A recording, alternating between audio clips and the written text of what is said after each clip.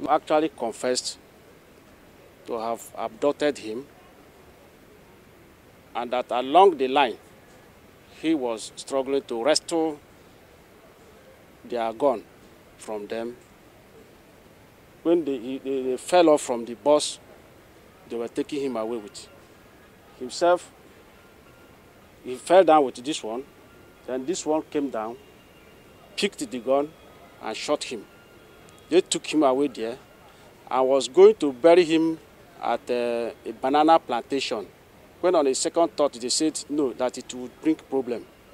That was how they dumped the body along the road. Using this opportunity to assure the people of Imo State that the Imo State Police Command